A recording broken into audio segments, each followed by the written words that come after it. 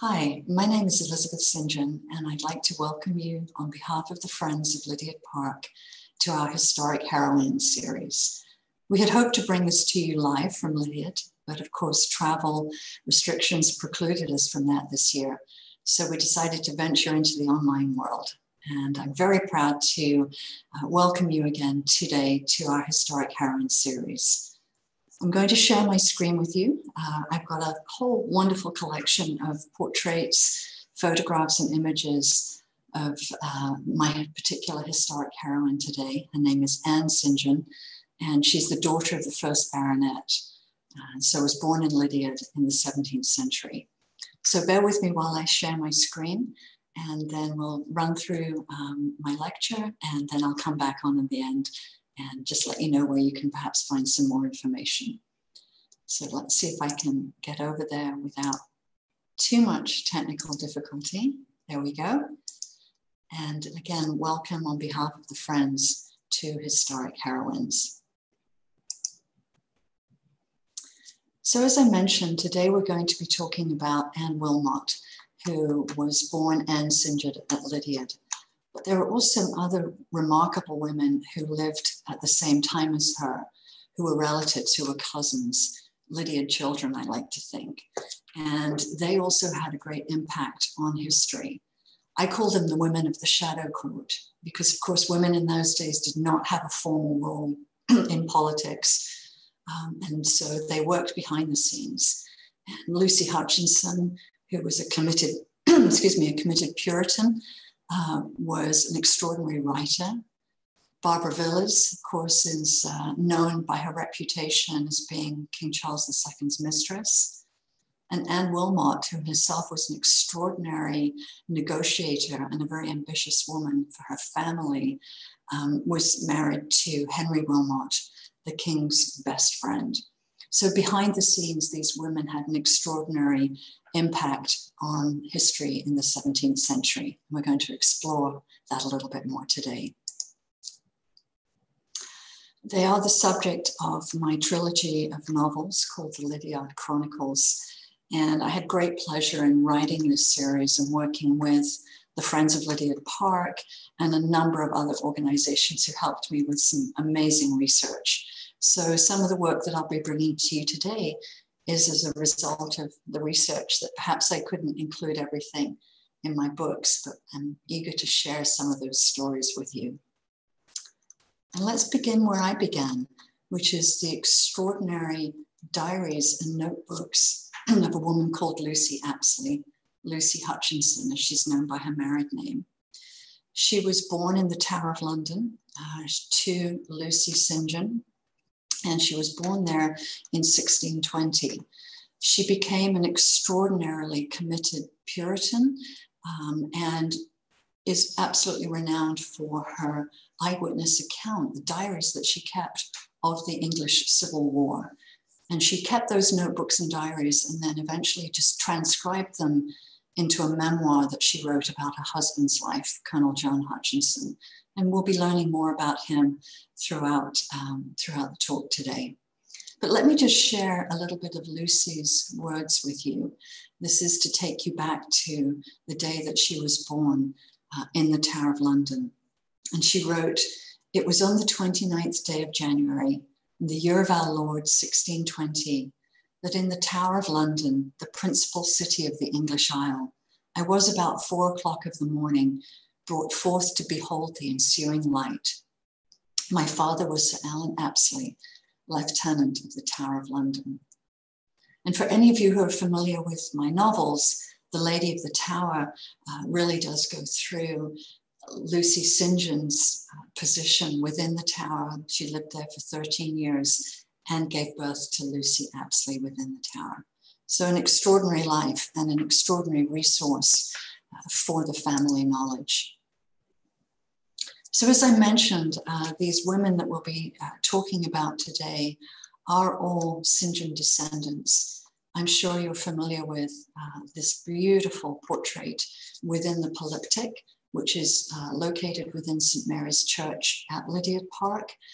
It's a life-size, beautiful painting that was done in the early 1600s of the first baronet, his wife Anne, commemorating his parents, figures in the middle there, and including his 6 sisters. And from those 6 sisters came the children, Lucy Hutchinson, Barbara Villas, who was a granddaughter of a granddaughter of Barbara, and Anne Wilmot, who of course was the daughter of John and Anne. So we're going to talk a little bit about Anne herself now. She was an extraordinarily purposeful and ambitious woman. She was born at Lydiard, and when she lived there, she would have recognized the medieval back of Lydiard. She wouldn't have seen this beautiful Palladian front that exists today, but she would have seen herself depicted as a child on her father's tomb. This beautiful little marble effigy of her as a daughter still exists today. I have to confess, when I first started exploring Anne's history and considering writing about her in my novels, I almost stopped because she described Lydiard as that dull place. And it's one of my favorite places in the world. So I thought, Anne, I'm not sure I'm going to like you. But she is a compelling woman with an extraordinary voice. And I managed to get over that opinion and really researched her life and enjoyed getting to know her. She preferred the liveliness of Battersea, the St. John family home up near London.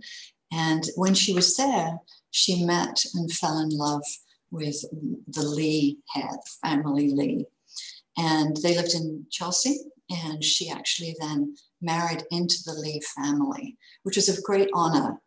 Unfortunately, she also encountered a very, very difficult woman, her mother-in-law, Eleanor Lee, who absolutely despised the St. John family and despised Anne as an ardent royalist. Eleanor, whose portrait is here in the center, was a very strong parliamentarian. So it was, I think, a very difficult situation for Anne to arrive into, newly married, very young still. I think she was only about 18. But she had a great love for her husband and moved to Ditchley Park. This is a sketch of the Elizabethan house as it existed then, moved to Ditchley Park.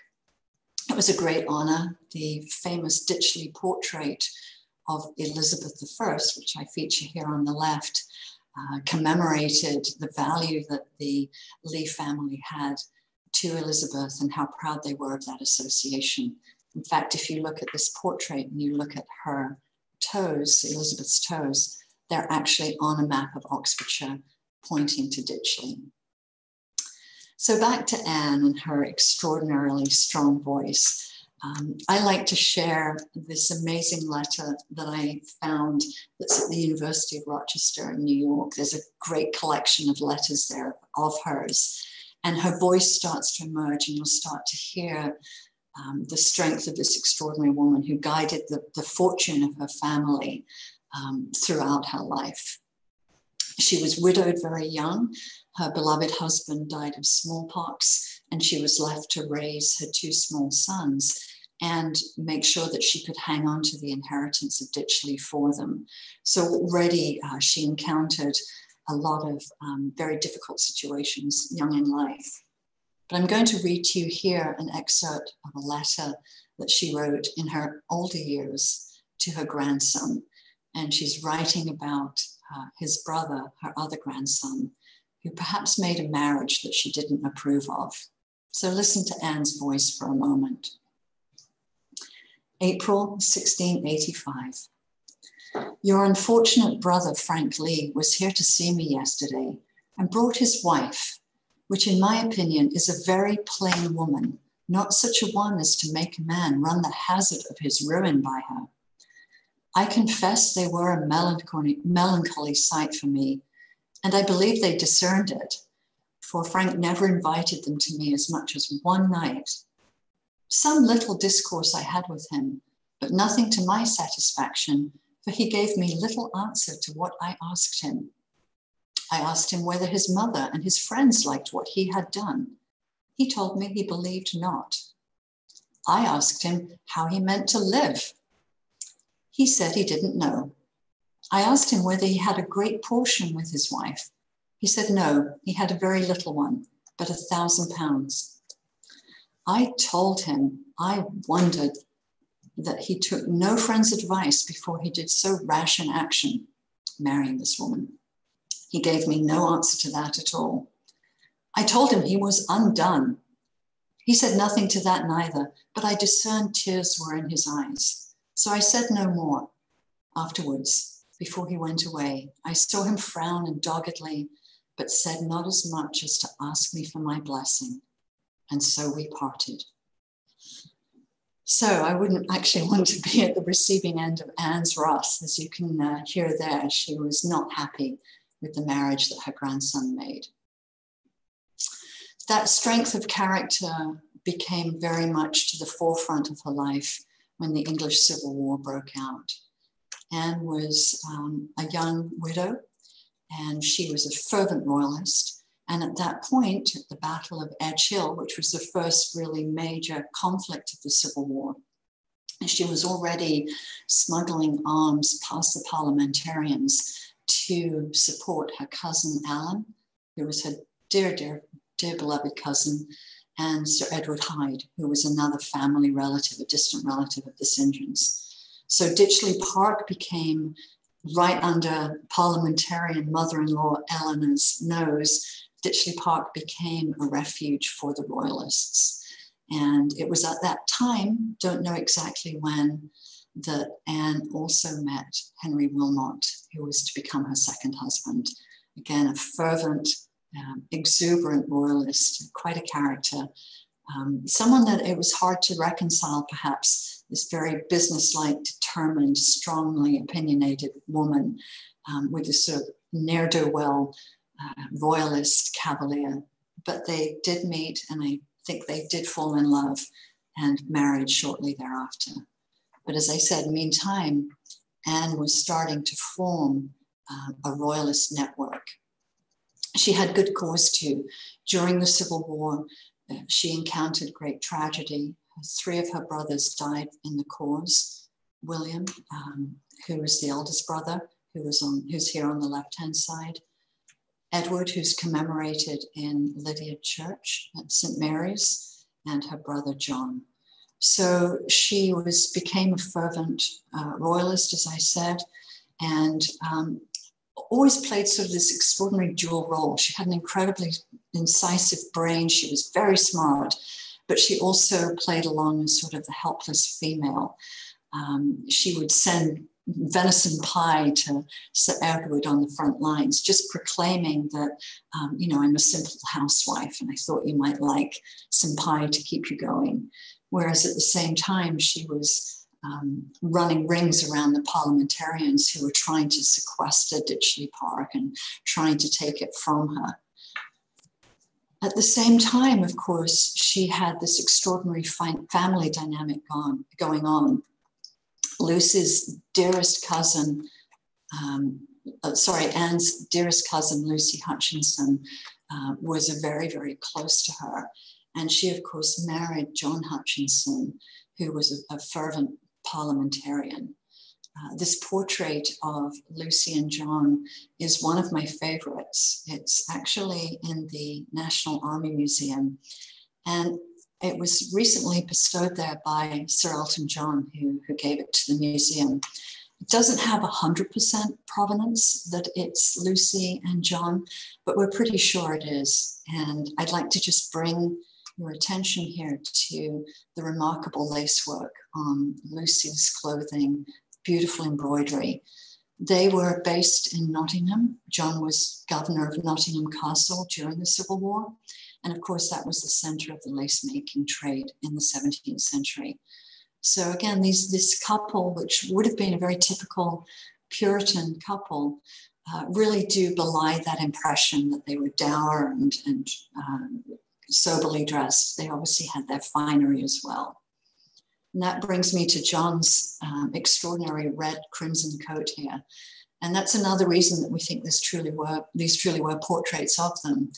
Lucy makes mention in her notebooks of John going to Westminster dressed in his crimson coat, So I rather like that connection.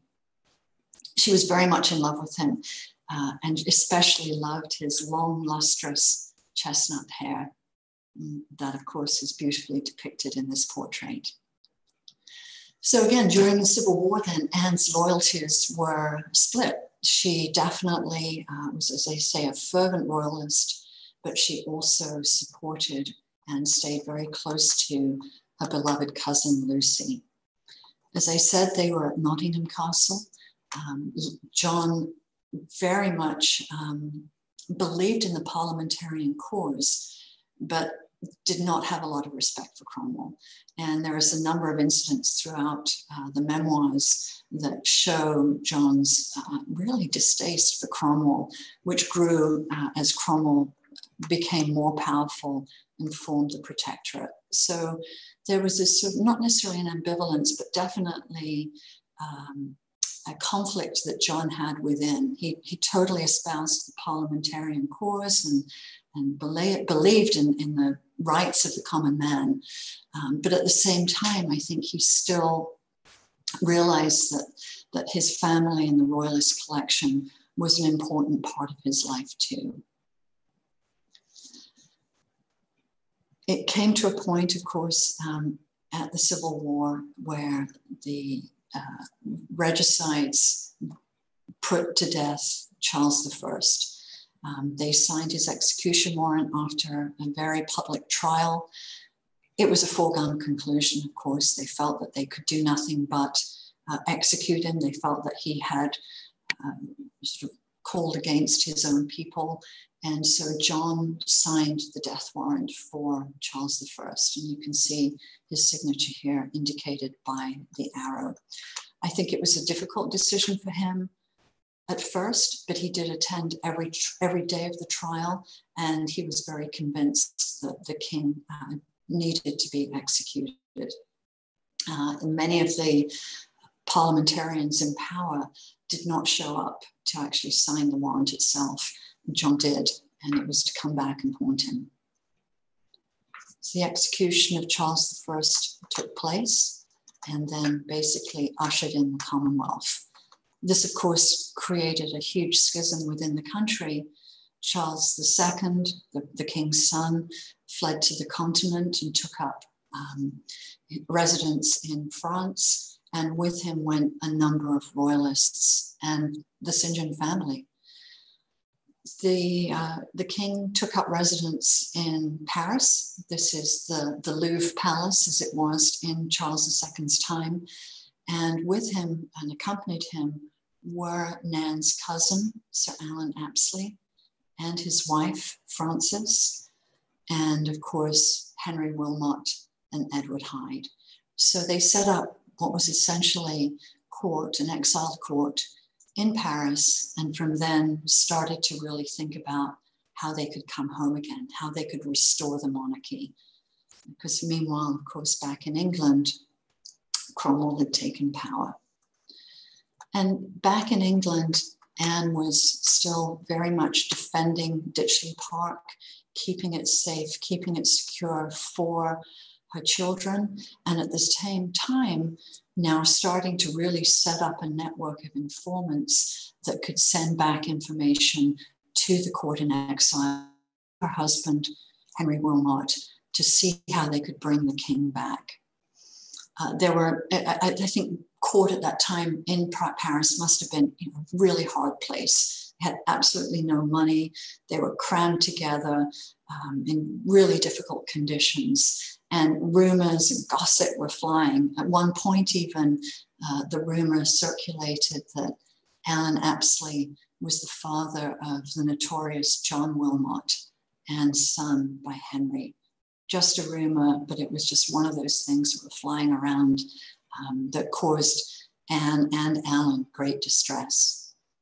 But as I said, meanwhile, Anne was back in England at Ditchley and staying very much in touch with her parliamentarian youngest brother, Walter, heir to Lydiard, and his wife, Joanna, who was very closely related to Oliver Cromwell. So she had this extraordinary dual personality going on.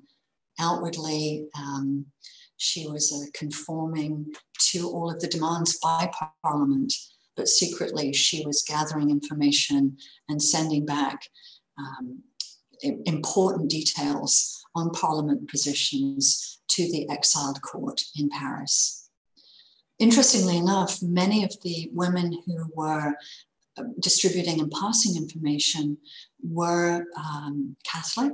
They had left England under fear of persecution, and the convents in Paris and throughout France and present-day Belgium served almost as clearinghouses for correspondence that was going on.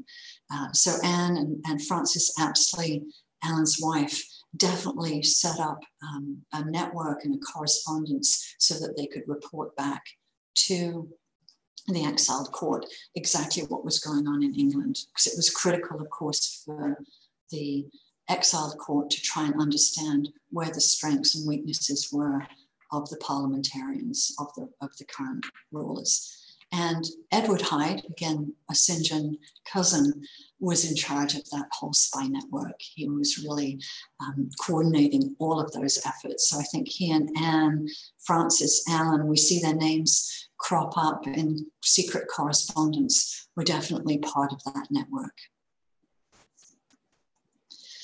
It formalized under the king's approval a little bit later during the exile, during the interregnum. And that sort of informal network became formalized as the sealed knot. And the sealed knot itself comprised actually of a number of St. John family at that time, both in England and in France. The reason that the sealed knot didn't succeed was it was still very difficult for it to really substantially organize. And they certainly tried. It was a secret association. They had a number of uprisings that they coordinated during the Civil War.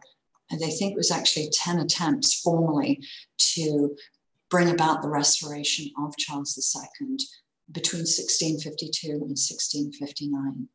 And Alan and Henry Wilmot and Edward Hyde were very much a part of that sealed knot activity.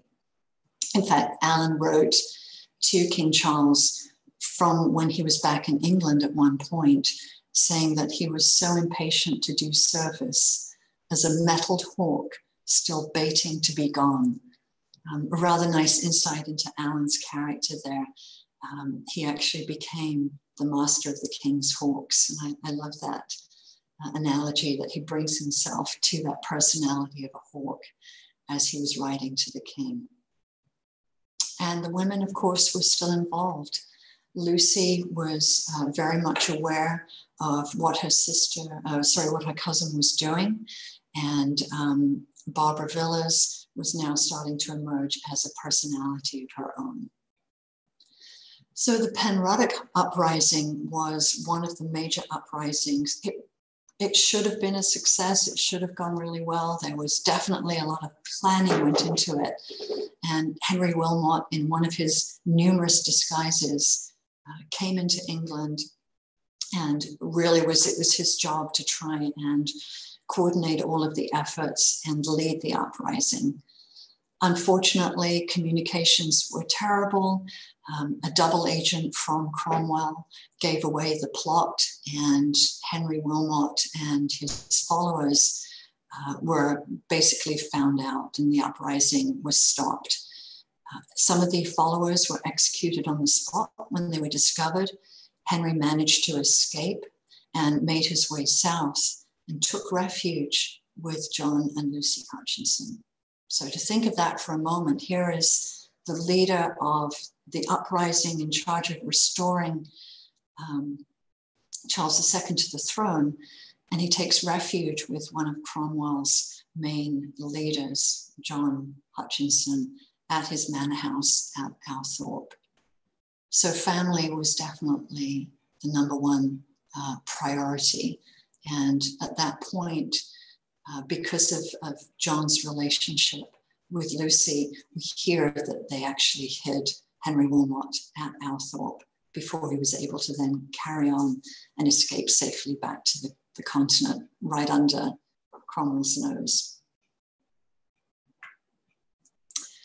Shortly after that, Cromwell died, and we know that although he had nominated his son to carry on as protector, that was not a success. His son did not have the power or the charisma or the strength to hold the protectorate together. And in 1660, the king had negotiated with Fairfax to come back to England and be restored as the monarch. During that time, during those months leading up to the Restoration in 1660, the royalists who were in England started flooding to the continent because they knew that the Restoration was coming, and they wanted to be first in line as part of this grand return to England that Charles was organizing. And one of those couples that went was Roger Palmer and his young wife, Barbara Villiers. It was really interesting. Already, she was creating quite a stir in society as being this extraordinarily beautiful and alluring young woman.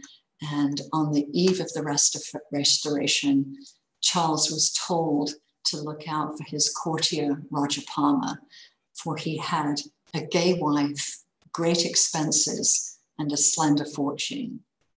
So I wonder if that sort of tells you, reading between the lines, that perhaps he might be open to some honors and a little bit of income in return for turning a blind eye on his wife's activities. We know that Barbara Villiers became mistress to the king at The Hague on the eve of his restoration, much to the great disgust and anguish of Edward Hyde, who felt that she was letting down the family. So they all came back to England with Barbara Villiers, a St. John cousin, firmly ensconced as Charles II's mistress. Charles, of course, on his restoration, immediately wanted to seek revenge for those men who had murdered his father. And so one of the first things that he started to do was to track down those regicides and bring them forward, and frankly, in some cases, execute them without even a trial. Just completely wanted to bring down all of those men who had killed his father. So suddenly John was in great danger. He, of course, was one of the signatories. And at that point, Anne leapt into action. And it's quite extraordinary what she did here. She immediately started assessing who the political influences were, who could possibly impact Charles's decision.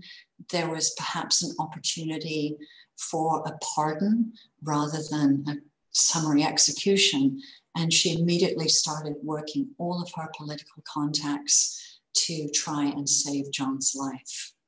And the way that she did this was to put together, frankly, a coordinated group of men who would speak to John's loyalty to the royalist cause. So she wrote a letter, signed it herself, which was really putting her own political capital on the line, and sort of invoked others to sign on her behalf. So let me write now the pleading that Anne put forward to try and save John's life. She wrote this in June 1660.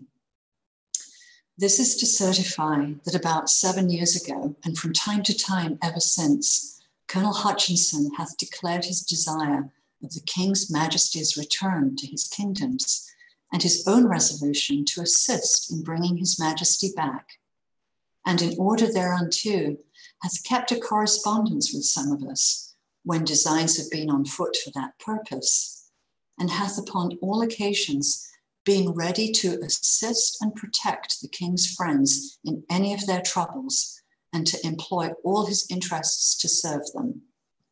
He gave the Earl of Rochester notice and opportunity to escape when Cromwell's ministers had discovered him the last time he was employed in his Majesty's service here in England. He received into his house and secured there arms prepared for the king's service, well knowing to what intent they were provided, and resolving to join us when there had been occasion to use them. And she signed that along with Alan Apsley, Edward Villiers, George Grandison, Alan Broderick, key men who were key friends and allies of Charles II that she invoked to put their names to this plea for John Hutchinson. Remarkably persuasive, if you can think of that. At the same time, she persuaded Barbara Villa, Charles's now mistress, of course, to send her husband, Roger, who was, of course, still a strong royalist supporter, to plead for John's life in front of Parliament. And off Roger went, and there's an extraordinary record of him asking for John's life to be saved. So all of this being coordinated by Anne behind the scenes to save her beloved cousin's husband. They were successful. John was pardoned. He was stripped of all of his wealth and house and, well, actually belongings. He was allowed to keep the house up in Althorpe. And he retired very quietly to the countryside and maintained a very quiet presence there. Unfortunately, that wasn't good enough for the Duke of Buckingham. The Duke of Buckingham was an extraordinarily volatile character and was determined still to continue to hunt down those regicides on behalf of the king, and concocted a plot several years later in which he named John Hutchinson as the leader. And on that strength of Buckingham's accusation, John was thrown into the Tower of London, much to the distress, as you can imagine, of Lucy, and was kept there for quite some time in the Bloody Tower. And I can only think of what a horrific full circle Lucy's life had become. She was born in the Tower. She was brought up there. Her family was very closely associated with it as keepers. And then she was back there visiting her husband, who was kept there under terrible circumstances. It was thought at that point that John may be deported overseas to Tangier. She would never see him again. And it must have been an extraordinarily difficult time when they thought that perhaps that was all behind them. It was brought to the forefront. Unfortunately, despite the family's greatest efforts, John's health was poor. And from the Tower, he was transferred to Sandown Castle in Kent, where he subsequently died. Lucy brought back his body to Althorpe, to his beloved home, which he loved more than any place on earth. And he was buried in the church there with this beautiful inscription that she wrote herself, saying that he was kept in harsh and strict imprisonment without crime or accusation. She was always convinced that she had and would continue to clear his name. And so he remains there in the church, along with his beloved Lucy and Lucy St. John, who is also buried there. So what of Anne and her continuing extraordinary management of the family and its wealth and its future? As I said, she hung on to Ditchley throughout the Civil War. It's a lovely expression, actually, that she managed to wrap the assets of the house and her business dealings in so much red tape that she befuddled Cromwell's investigators and was never able to allow them to grab the house and its assets. The house today still stands. It's a beautiful new house that was built in the early 18th century and is the home today of the Ditchley Foundation. And I'd just like to say how incredibly grateful I am to the foundation and its management for all the help that they gave me in the research that I have done over the years with Anne's life there. The Ditchley Foundation itself has an extraordinary mission. Its statement is to work with people from across the world to help sustain peace, freedom, and order. And I like to think that Anne would have approved of that. her connection and her relationship with the very influential Barbara Villas continued throughout her life. And in true Anne style, she not only continued that relationship, she arranged and negotiated a marriage contract with one of Barbara Villas, Charles II's daughters. She contracted on her 10th birthday, the daughter, Lady Charlotte Fitzroy, to marry Anne's grandson, Sir Edward Lee. And they were married on the 6th of February, 1677, and put a dowry of £18,000, or accepted that dowry of £18,000 from Charlotte. And so they actually had, I think, a very happy marriage, of course, although it was arranged, and together had 18 children.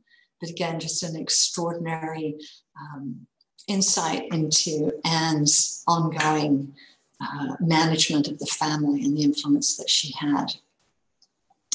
One final very special note about Anne is that when Lucy wrote her notebooks and her diaries and the memoir of her husband, which is now regarded, frankly, as one of the most extraordinary eyewitness accounts of the English Civil War, none of those were published in her lifetime. They were much too incendiary in many ways. And so they remained hidden with Lucy Hutchinson.